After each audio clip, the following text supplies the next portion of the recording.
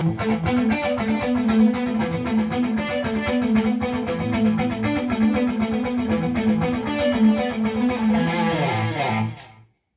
guys, today I'm gonna talk about this GK2000 CPL.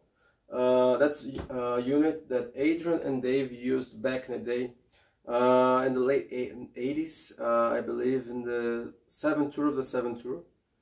The only difference to this unit, to their unit, is that they had a 2000 cell, 2100 cell, something like that. It has the power amp built in, but the tone is the same, everything's the same. I intended to make this video earlier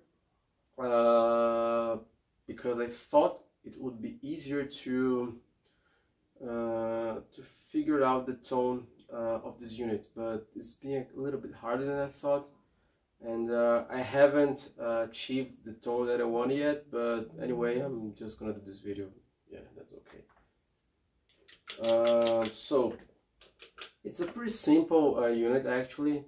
It has 2 channels. It has the clean channel and a dirty channel.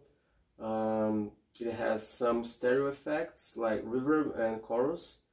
It has a noise reduction, like a noise gate actually feature on this, and it works actually pretty well, I would say. It gives you like silent. I mean, it's just silence when the guitar is not doing anything. And it has like a compressor as well. That's important for the clean channel, so it gives a little bit more of a punch. And it's basically that. It's a very simple amp. However, the tone that Adrian and Dave had back in the day was a little bit more complicated. I tried to use this unit by itself, using only the effects that it has, but I was not satisfied with the results, so I plugged my Lexicon MX200 so I could use like the reverb and delay and some compressor as well for solos. But that's it. I'm gonna show you guys a few tones, but I'm gonna use the audio camera, and later in the video I'm gonna leave some samples that I recorded using the actual microphone here in my speakers. Okay, so